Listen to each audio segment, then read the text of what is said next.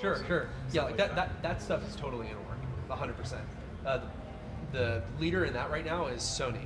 PlayStation VR has a lot of asymmetrical multiplayer, and it's because the default experience has that TV pass through, which is really brilliant. I'm really glad they did that instead of having to be switched between the two. Having that TV pass through has led to so many cool games being made, and it's going to keep happening. Like where you have people that are using the TV and normal controllers, and then a player in VR. That stuff's really cool. Social 0.5 or something. Yeah. Really cool. I think like for collab, maybe I'm false, but the higher resolution is maybe from the experience what I got from the normal people using the headsets the last 5 years and getting better all the time. On like the resolutions, everyone complaining about like the resolution. I think like that should be the first collab when you get hardware, it's higher resolution hardware.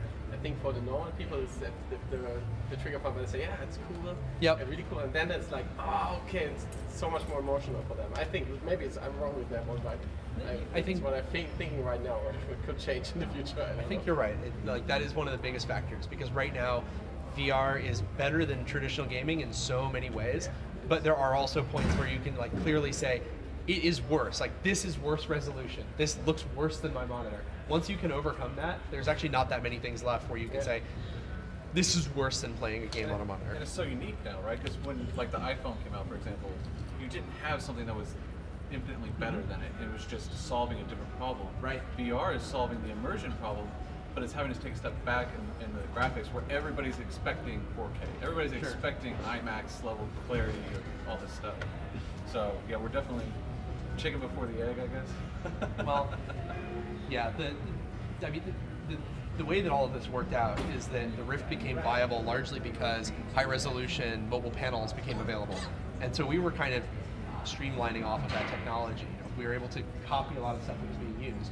The problem is that we've run out of that advancement. Like we're now at the point where we're as advanced or more advanced than any of those phone panels. Any new advancements have to be built from scratch, working with the display manufacturers. So those easy gains of like, oh look, we're going from 720p. Oh now we're 1080p. Oh and now we're even higher resolution. Like it just keeps going. Like that was the only reason that happened is because we were basically catching up to the state of the art in mobile phone displays, and then barely surpassing it because you have to do things like global illumination and low persistence. But it is going to be like a harder slog out here. Like we're not going to have annual resolution doublings, which is kind of a bummer. Come on! Yeah, waiting for Samsung 2015, like the 4K mobile phone display 2015. They would like to announce. Well, so I mean, still waiting for that one. But remember that like having a 4K mobile display doesn't necessarily mean that it would work for VR. A lot of these panels are truly pushing the limits of the chemistry that's available right now, and they're barely able to hit like 60 hertz with significant display artifacts that you won't notice on a phone that become immediately apparent when you're using a VR headset. So a lot of people are like, oh, how come I can buy a 4K phone but not a 4K VR headset? It's like, dude, because it's totally different. Like you. Nobody's going to go through the exercise of building a VR headset with that panel for you to understand why it's a bad idea. It's like saying, how come I can buy a 12-cylinder muscle car, but not a 12-cylinder Ford Fiesta or something? Yes. How big do you think the market's going to get with standalones? Standalone has always been the future. Like I've said this from the very, very beginning. The end game of virtual reality is that all of the compute is going to be on board. They're going to be specialized headsets with specialized render hardware that's made explicitly for virtual reality. Like 100% for sure.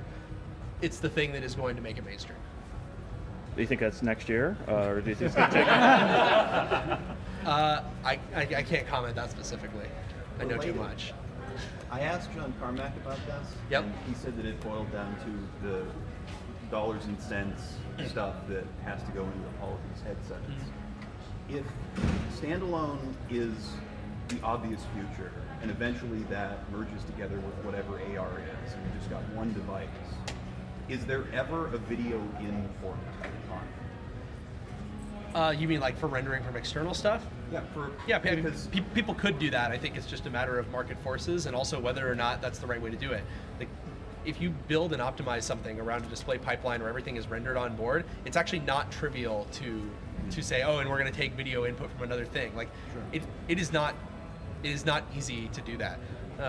I think what you're actually more likely to see is really clever ways to render things remotely and then stream them wirelessly to a headset, not as raw video frames. Like all of this stuff about streaming raw video frames. Like, oh, let's use 60 gigahertz video links and a shitload of bandwidth. We'll just stream every single raw frame. That's not the right way to stream content that's rendered. There are smarter ways that you can render things remotely and stream it to a device that can do a lot of the final processing on board and do it with a lot less bandwidth.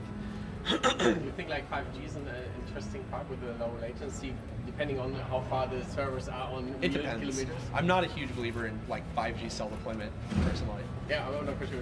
The problem is that the higher frequency you go, the less penetration you get through all kinds of obstacles, and it's going to be a long time before 5G reaches the deployment density that we've seen with 4G. Like, you'll get it some places. You're going to get it walking down the major streets in San Francisco. You're going to get it in Times Square. But when it comes to even like being, you'll probably get it in this convention center. They'll probably outfit it with a bunch of repeaters. But like when it comes to actual real world use going out there, 5G's really got an uphill battle. I think so as well, yeah. Yeah, I mean, this, just so you know, like, this is way out of my area of true expertise. Like, this is just me looking at the technology and just giving my opinion. But I think 5G's got a very steep road ahead of it, and it's not going to roll out as fast as people think.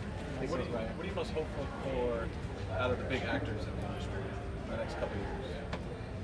Most hopeful for? Yeah.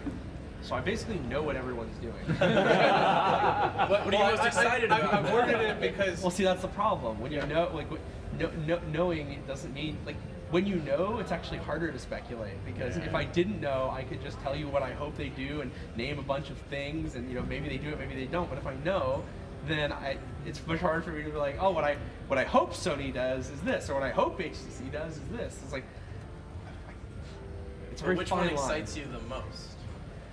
That you can't talk about, I'm sure, but I mean, Look, who excites you the most? well, we don't know that you know. We're just Fine. an So ephemeral hope. Of I something. can be a bit of an egotist. I'm most excited about my things. Yeah. But like that's why I'm working on it. Like, it's one of those things. It's like, what are you most excited about? It's like, my things. It's like, aren't you excited about other people too? It's like, yes, but if I was excited about the things that they were working on more than what I'm working on myself, then I would work on those things, and then it would still be the thing that I'm working on. How big a problem do you think these edge use cases are with tracking? If you can't get right behind the head, or it's 1 in 100, I mean, how perfect does tracking need to be for you to have a really good experience when we make this transition to standalone? The most important thing is that it's very reliable, more than it has no limitations. Like, if you can't ever get tracking right behind your head, that's not a huge problem, as long as you consistently know that, developers consistently know that. Like, the things you can't have are jumps in tracking when certain things happen in the environment, or things where it's like moving through your field of view is causing hiccups in the tracking. Like, those are the things that have to be solved. When people say, like, oh, well, shouldn't you be able to, like, reach behind your back and pull the katana out of its sheath? It's like, look, that is really cool. Like, that's awesome. But if you can't do it perfectly, I'm okay with that, as long as it's consistent and you're clear with developers. You say, look, you can't do that. I'm sorry, it's just the way it is. That's way better to me than trying to do everything and failing to do it reliably. Or saying, yeah, you can do everything, but it's going to cost twice as much, or you have to put external sensors everywhere. Like, the reality is that the thing that makes or breaks mainstream VR adoption is not going to be pulling katanas out of your back. It's like, we can survive without those things. So on the topic of things you're interested in, which is your stuff, and I Yep. hear it involves point clouds and voxel things, perhaps. I have a new voxel engine Okay. that I would love to show you when you start walking down here. Yeah, definitely. I have a demo going there. So I might be able to do that. Also, send me a Facebook message, and maybe I can also run it on my own rig too. Do you guys have a build that's available or no? We are not setting it around. The only live demo is on this machine over here. All right. It's something we worked on for 15 years and banged our head against. We can scale voxels. Where are you? We're right at this white couch, the first one over there. It's all set up for you, so Gotcha. whenever you're ready. All right, sounds good. Yeah. Ready? No, I'm looking around saying I don't know what Yeah. it's going to be, but definitely I'll be there. Yeah, whatever. I'm going to be there for a while, so. But yeah, we scale to billions of voxels at VR speeds, so. Cool. My Peterson. No, I want to check it out for sure. Sweet. A quick question. Yeah. So you said, like, you know what everybody is doing, right? What do I, you like, think? that's exaggerating a little. Yeah. So what do you think? How future is being navigated? How do I think of it? I'm very optimistic. I think almost everybody is doing the right thing. And what do you think about the new rule that like 2 months ago. That's like To do what? 1,000 people in VR. Billion. Sorry, a billion people in VR. I'm sorry. Yeah. I think he speaks for himself. Okay. How bullish are you on foveated rendering in that, like near to mid? I'm mildly pessimistic. I think that getting eye tracking right is an absolute necessity for doing foveated rendering, and the eye tracking stuff that's out there is super interesting. But there's a big difference between making it work in a lab environment and making it work when you perfectly put this thing on every person's head, and having a dynamic self-calibrating system that's able to continuously make eye tracking work and be precise enough for foveated rendering for everybody with all their different facial geometries, all of their different pupils. It's like that's a really big product challenge. Okay. So, like in the long term, I'm very like it's obviously good.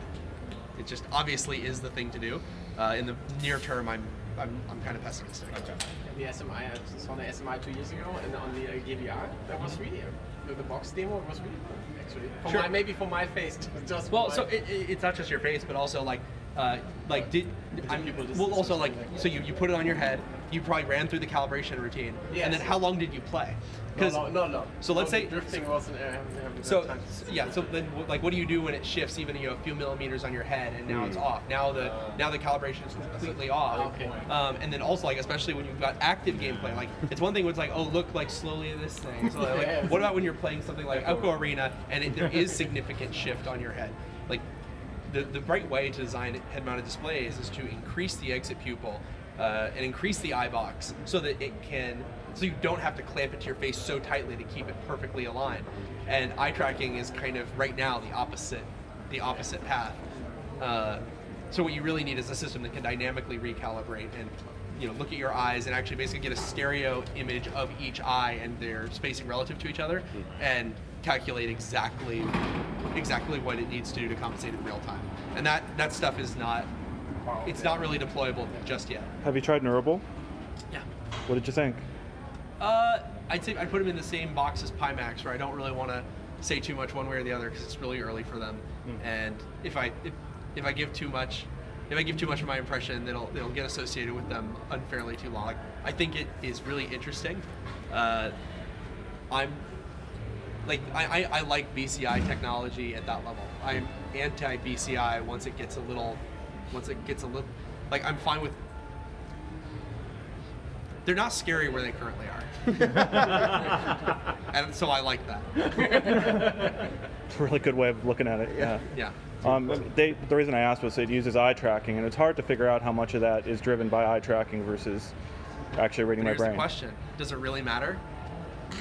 If they make you think that it's all brain interaction because they do such a good job of training, like if you can train your neural net off a bunch of different sources and it's able to give you the outcome that you believe is it just reading your mind, it's all the same to me. Like, I'm not a tech fetishist always. Like, if it's using eye tracking, like for all I care, if it's also got a drone flying around me and watching my muscles twitch too, and it feeds that in. Like, I don't care how it does it, personally. The drones on point is an interesting one. I was trying to think of something absurd. I'm totally fine with merging BCI type stuff and eye tracking. If it works well and it feels good, it doesn't really matter if it's 80% eye tracking and 20% BCI. I got a question for you, Palmer. Sure. Related to streaming, actually, with these all-in-one headsets, taking video feeds off of these all-in-one devices and actually broadcasting them.